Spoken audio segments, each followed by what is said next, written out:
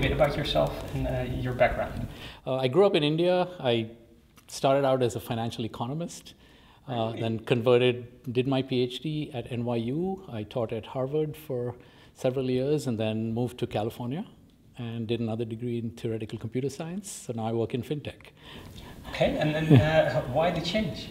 I was actually working in option pricing in finance, so it was continuous time differential equations, things like that.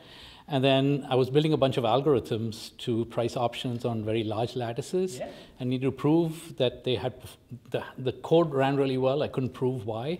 So I started learning theoretical computer science to do that.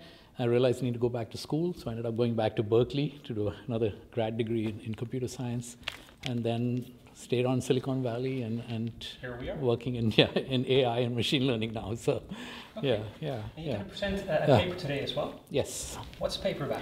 So the paper is an unusual paper because it's actually the use of machine learning to actually understand how companies translate their human capital operations into shareholder value, which is an unusual thing because it hasn't really been done before. There's clearly an understanding that human capital is very, very important and growing in importance for company value. It used to be about intangibles were about 30% of company value in the 70s and the 80s. Now it's almost 90%. Of that 90% of intangible value, roughly people guess 50% is management of human capital. The difficulty in measuring that was there was no real source of truth for measuring it. And about 2.5 years ago, the SEC and the regulators in the US require now reporting in the annual reports of companies to do this. And so what used to be sort of an ad hoc judgment-based approach now has a whole bunch of textual data available. And so we built an entire system at Amazon where I work in the AI team to actually put together an analysis by extracting the right text from the annual reports that relate to human capital and then relating those across all companies that file the annual reports in the US, which is about 8,000 companies, to different metrics of business value like revenue per employee, return on equity, things of that sort. So, and then what are some of the results? So we basically find that there's a strong sort of relationship, that is the text that is reported on human capital can discriminate companies that have low revenue per employee versus high revenue per employee, companies that have low EBITDA versus high EBITDA, and these models are cross-sectional. The social science models that are based on top of machine learning features, but typically in this literature, the R-square fit of these models was about 10 to 15%. With machine learning, you can get that up to 30, 40%. So this is a clear improvement in the econometric power in using text and tabular data. So we basically have a framework for human capital, which is broken into 4 pillars: talent, leadership, organization, and human resource processes. This is based on Dave Ulrich's framework. He's a very well-known professor at Michigan who built this out. So this work is joint with him. And the idea here really is that we can take these 4 food groups of human capability and apportion how much activity each company is doing in each bucket, and then even advise companies saying, you don't seem to be putting enough into the talent bucket or the leadership bucket based on the natural language processing of the annual reports, so that they can then work on things they're deficient in and realize also from which sources that they're actively investing in are driving their shareholder value.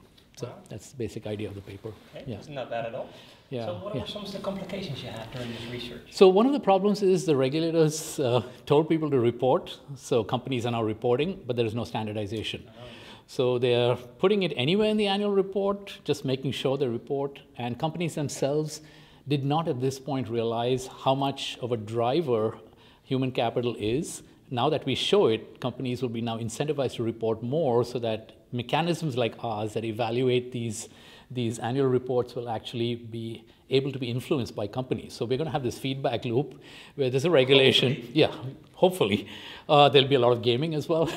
So, anything can happen. So it's kind of an interesting situation right now. But I think there are 2 parts to this. One is that companies will report, and hopefully our work will help them report better so that this data can actually reflect truly what they're doing with their human capital and translate into value.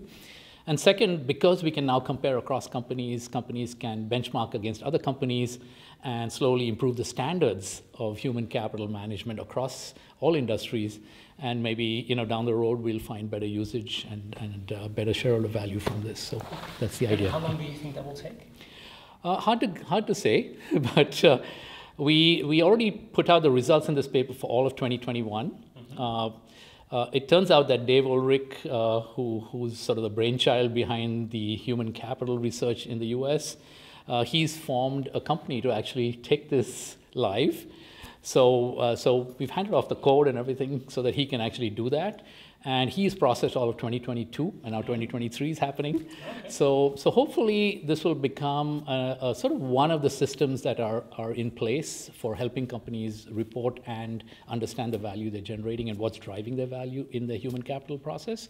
But the second thing is that we are now seeing standards for this. So there's a new ISO 3414 that's come out that actually has sort of tried to make standardization of this reporting process a little more real than currently exists. So hopefully with that, I mean, just to put a guess on it, maybe 5-10 years down the road, we'll have something that's more systematic, but it'll be sitting on top of AI and machine learning. Right now, generative AI has come along, so I think the nature of this product will change because now instead of a human actually taking the results of the machine learning analysis and presenting them to management, the AI can probably write out the analysis as well. So we'll see some pretty rapid evolution because generative AI has been moving much faster than we expected anyway. So it's yeah, right, yeah. Okay, well, good luck with your presentation later on. Absolutely. How's the conference so far?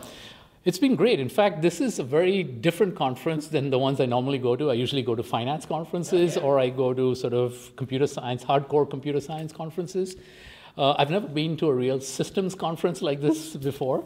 And so the range of disciplines that people have come from robotics to medicine, are just much more diverse than usually experienced because conferences otherwise are all about image processing, all about natural language. And so this is delightful in many ways. And I think there's a lot of energy in the room. You're responsible for a lot of that. Thanks a lot. And I think the papers have been well chosen. So I'm learning a lot actually in fields I had nothing really my iota of knowledge, so to speak. So okay, that's great. Is there anything you're looking forward to for today or tomorrow? Yeah, I'm actually looking forward to the healthcare one because I don't actually work in healthcare, and I'm sort of curious about that quite a bit. And do some cross-learning. Yeah, some cross-learning. I am an economist, and economics is a great discipline because you literally can look at anything, and my training in computer science is kind of helpful. The other thing I'm looking forward to is also a lot of the talks on robotics, which I've also not spent a lot of time on. So for me, that's a place to learn as well. And then, of course, I work in the AI team at Amazon. So, anything new that we can kind of, build into something real would be nice as well. So, yeah. Thank you so much for your time. You're welcome. Yeah, thank you for everything. Take care.